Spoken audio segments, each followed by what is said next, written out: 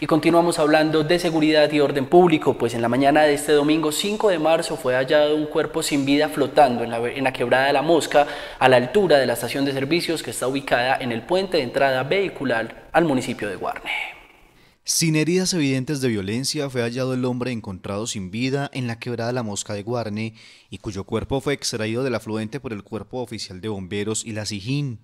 Según la información recogida por nuestro medio aliado La Hora 12 Noticias, la víctima fue identificada como Michael Brian Mejía Cruz, de 29 años, un habitante de calle a quien apodaban Tarzán. El hombre era originario del municipio de Girardot, en el departamento de Cundinamarca, y había sido capturado el pasado 18 de febrero por el delito de hurto y permaneció detenido durante 3 meses. Medicina Legal será la encargada entonces de determinar si su muerte fue por inmersión o fue por otra causa.